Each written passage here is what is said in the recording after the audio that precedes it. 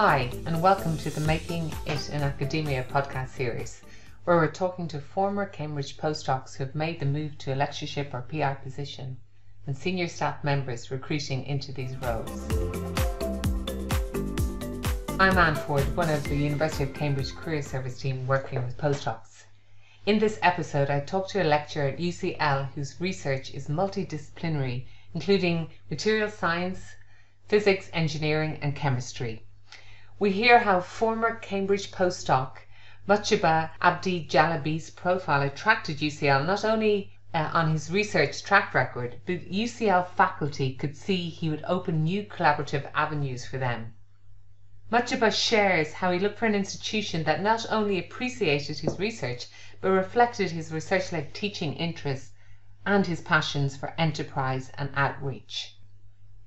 Starting a lectureship months before the coronavirus pandemic wasn't ideal, but we hear how he coped, the great institutional support he got, and, if you stay till the end, Mojtaba reflects on surviving the heartbreak of academic job application rejections. Mojtaba, you're very welcome to our podcast today. And I just wanted to confirm your career path. So you graduated from the Sharif University of Technology in Tehran, Iran in 2012 with a bachelor's in material science and engineering, and then you received your master's in material science and engineering from École Polytechnique Fédérale de Lausanne in Switzerland. Then you did your PhD at the Cavendish Lab at the University of Cambridge. And then you went on after that to get a junior research fellowship at Wilson College, where I was very interested, and something we'll pick up in our conversation, that you set up a spin-out company to develop energy harvesting devices based on emerging semiconductors. You have established your research group in UCL in 2020, and your research aims to develop and incorporate new inexpensive materials in optoelectronic devices to alter the energy landscape by reducing both the cost of energy production and consumption. So I can't think of much that's more relevant or so pertinent to life at the moment. It sounds like it's going well. So we wanted to kind of start just with the career motivations. What attracted you to a long-term academic career? Because it looks like you would have lots of options outside academia too. Sure. First of all, thanks very much for the very nice introduction. And I want to say hello to the audience. It's my great pleasure to be here and share some of my experiences during the way, in my way into the academic career. So yes, my first passion and interest was in research. So I really love research, doing research. And in particular, I'm very much like to do independent research where I can sort of make some impacts, particularly to address global challenges in energy, in sustainability, and in healthcare. I want to pursue my own research interests, particularly independently. I'm also sort of interested in teaching at higher education. And in particular, like the research supervision and teaching like master students, PhD students to pursue their own research project and guide them along the way. So that was sort of my interest that's make me to go for a long-term career in academia. Okay, great. Well, it sounds like you definitely are the right person with all those interests. In terms of lectureships, you were looking for something that has a strong element of research and teaching, rather than, some lectureships maybe have more of one or the other. Was that important to you to have both? Sure. Yeah, it was indeed important for me to cover both sides, but obviously I'm more into the research.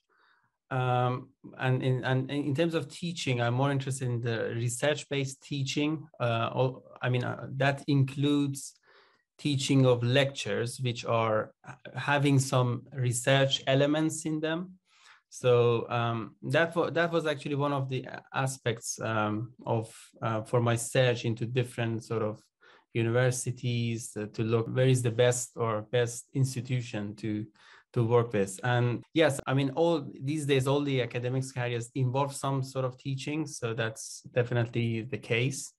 It's just a matter, some of them includes like more teaching than research, and some of them includes more research. So, but yeah, in my case, I was looking for the ones with more research. You mentioned that you wanted to be research-based. So was that obvious in the ad, or did you do some behind the scenes investigation to find out departments in your field that might have undergraduates or master's students that need to be taught in that way?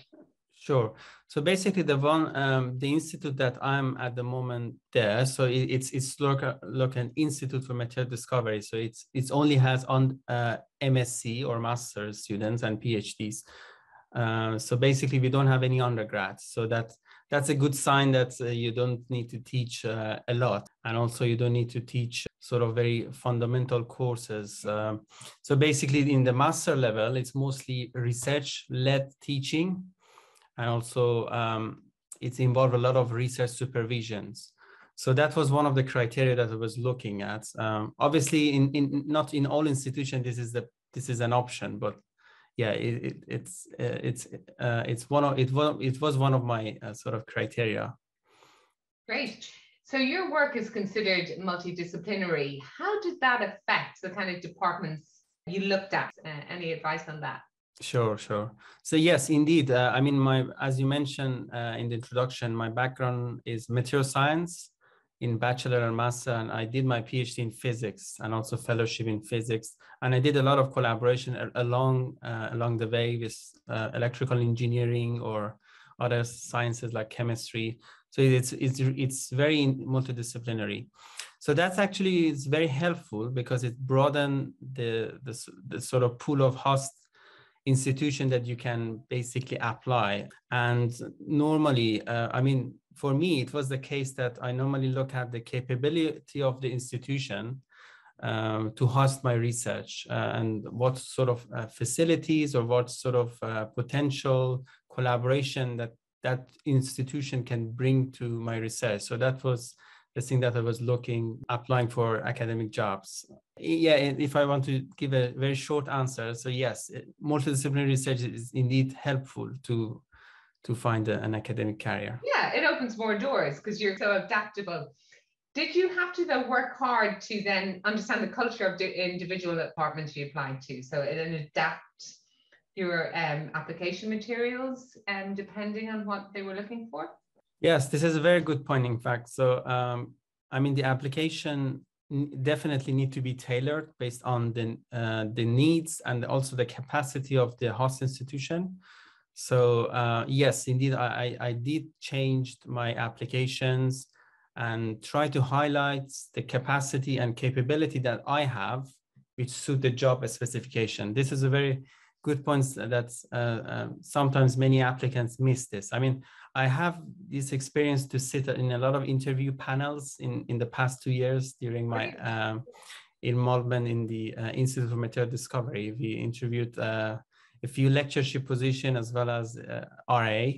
And I mean, that was the key things that we were looking for. So to see that the applicant was keen enough to look at our website, to get some, to understand what facilities we have, what are the capabilities our host, we as a host can offer, and how they can use that in their benefits to pursue their research. So this is very important. That's anyone who wants to look for a job, they need to tailor their application based on the capabilities and the needs and also the job specifications.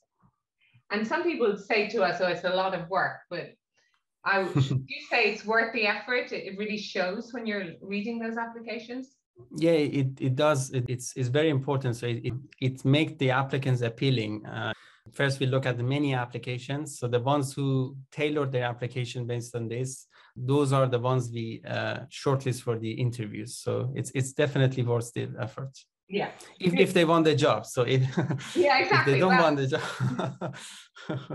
But I think if you're going to do the trouble, it's always work to apply for a job. So you might as well either decide you're going to do it properly or say, I won't apply for that job and I'll wait till I have the time and do it.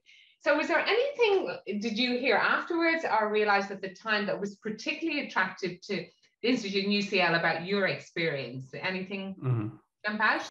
Right. So I think it was a mixture of some elements. So, but I can prioritize which one was more important. So basically, in my case, it was mostly the research in strengths. So that was the first things. Then the multidisciplinary aspects of my research and the way that I did a lot of collaboration. So that demonstrate that I am a person who can do the collaboration, who can sort of bring some new networks to UCL. The other aspect was the possibility of operation, I call it. So it's the way that my research can be done at UCL, at that particular institute. So that was another factor. And the other thing was the relevancy of my research to the goals or to the vision of that host institution. So basically, my research was aligned with their goals, and there were possibility for collaboration. So that's a very good point. I want to emphasize on that. So basically, when I'm looking at from the panel point of view, so it's indeed very important that the candidate demonstrate that their research or their capability can bring a new avenue for collaboration within that institute, or within that department, and also within the UCL or even other institutions. So that's very important. So that's a very key things that we normally look for it. The other thing was the enterprise experience and also the outreach experience. So that's another thing that we normally look at to see if the candidates it's like a one-dimensional candidate, or they can do multi-aspects. So not only focus on their research, but also they can do some outreach, some sort of engagement with the general audience to do some further impact. So these are also some other factors which help me to get this position. It sounds like you're an all-rounder. And having founded a spin-out company, that was, pretty early in your career, wasn't it? Was that something that was particularly attractive given the nature of your research? It's so, relevant, I think, to the world. Is that something that they picked up on, the spin-out company?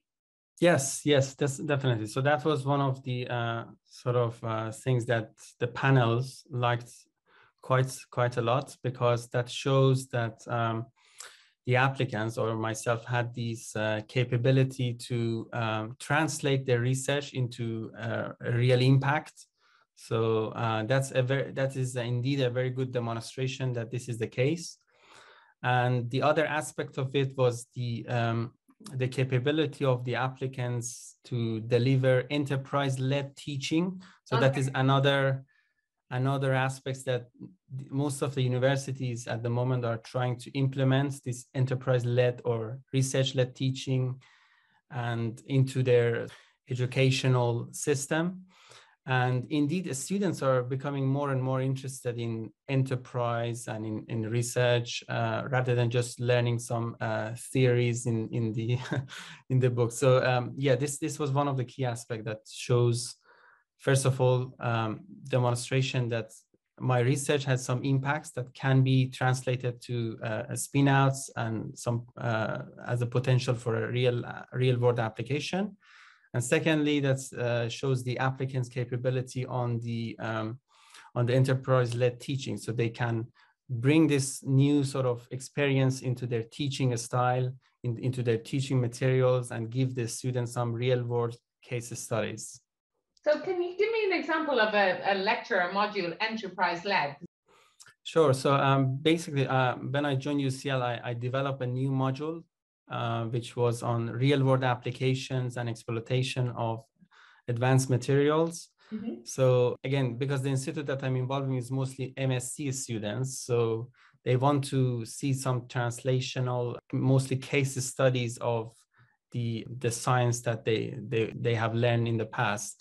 So basically, yes. So the modules that we are developing as per the new guidelines is they need to have some aspects of exploitation or translation, or to bringing some entrepreneurial mindset to the students. So this is some sort of very new guidelines that we get when we want to develop a new module. Wow. For students. That is impressive that you have to do that too, and it's brilliant. To me, it sounds like you really are the right person to teach the students.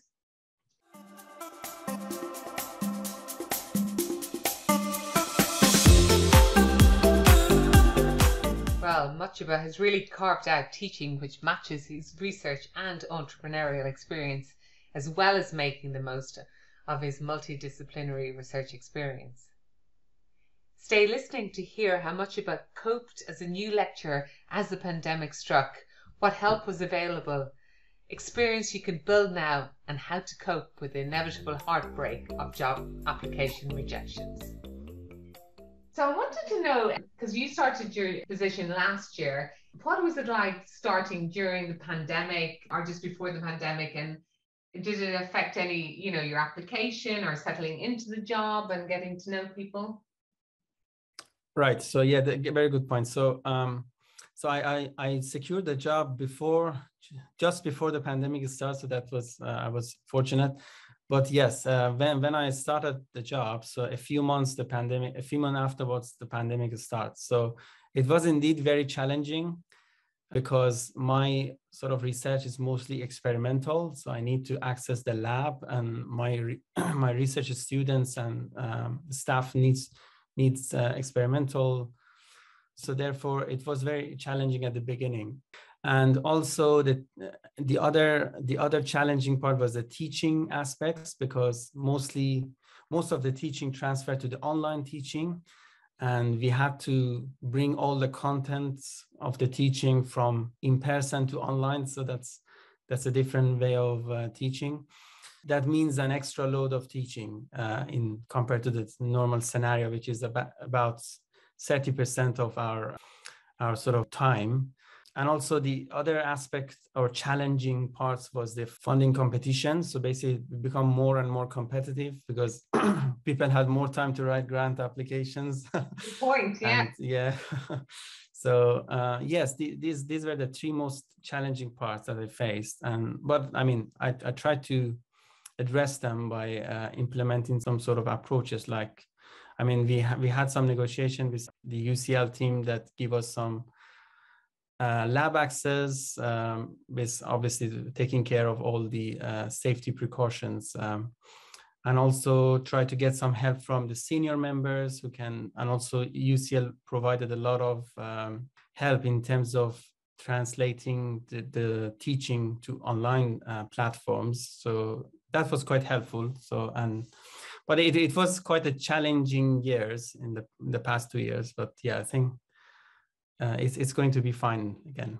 Yeah, isn't it amazing? I'm just really impressed because starting a lectureship is such a different job from a postdoc. I know you had your own funding and you obviously did a lot before, but it's a tough job to start, and with all those extra challenges. So yeah, exactly.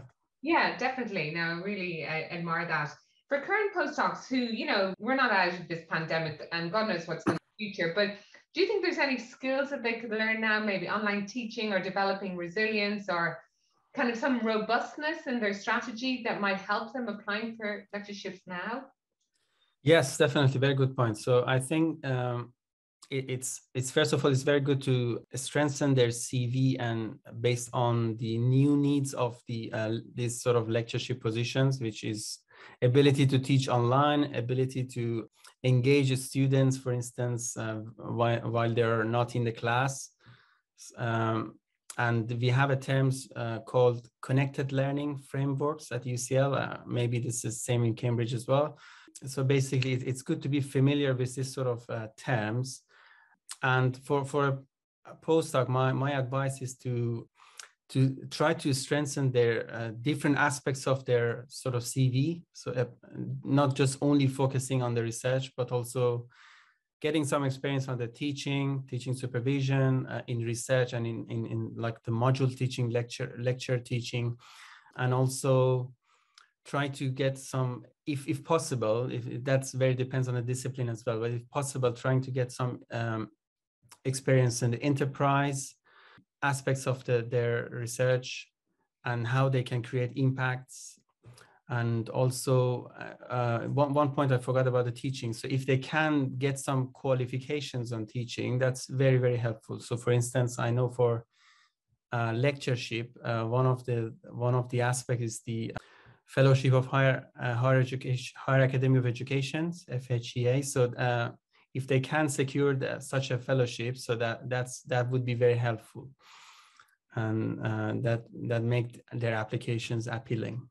Okay, great. And I think in Cambridge there's quite a lot of support with their courses that kind of you can affiliate at the Cambridge Centre for Teaching and Learning that can affiliate to the Education Academy, and there's definitely lots of enterprise opportunities. Obviously you need to have the idea and not just the opportunities, but and I think online teaching is something we will address, and maybe in the live session that we're going to do soon. So when we talk to people who are successful, you know, in early stage career, as you are, Mojtaba, it can be a bit disheartening for people who think, oh, well, my career isn't going so well. Did you ever feel like giving up, or did things sometimes not always work out for you in terms of applying for things that you feel, you know, to encourage people? Yeah, very good point. So basically, yes. So as you might imagine, academic sort of careers, very competitive, and there will be a lot of challenging time, such as this pandemic or access to the experimental labs and etc. So yes, there were a lot of, I mean, I myself applied to many institutions before I secure my current job. So, and I got some rejection as well. So that's very normal, I would say. So yes, at the beginning, it might be a bit hard when you just comes out of your PDRA and try to apply for these jobs and get some rejections.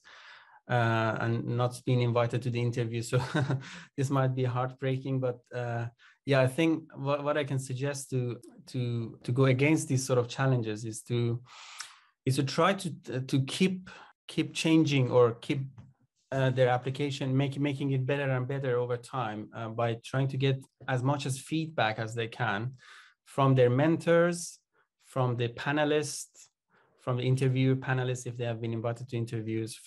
And also trying to get advice from the career service. So that was one of the things which was very helpful actually for me. Mock interview, mock applications. So I think these are very helpful. I mean, there are great resources available in Cambridge, in other universities like UCL or etc. So people just need to use them. So it just and also they need to as you mentioned, they need to create this resilience in their search for the academic jobs, and they need to not be disappointed after getting some rejection at the beginning. So keep trying and keep improving the applications based on the feedbacks, and more feedback, the better feedbacks you get, the better quality of the applications you can submit to the host institution. Brilliant. Yeah. I agree, and I think it's great, and it's good to hear it, you know, because when people are going through a phase of feeling not confident or having rejections, that even people who look on paper like everything has worked out for them have had those days and those periods. Thank you so much for your time today. It was really fun talking to you, and best of luck with your research. It sounds amazing, and everything else you do for the academic community. Thanks very much. It was my pleasure talking to you, and hopefully this was useful and helpful for the postdocs. And yeah, all the best for all the audience for their next endeavors. Thank you. Well, Mojtaba is a fantastic role model of a multi-dimensional academic who really found his niche in research, teaching, and wider activities such as enterprise and outreach. His encouragement that with some support you can manage as a new lecturer in a pandemic and get through the inevitable rejection has inspired me, and I hope you. That's it from me, Anne Ford, for today. Next up, the hidden insights on getting a lectureship from the recruiters of the academic world.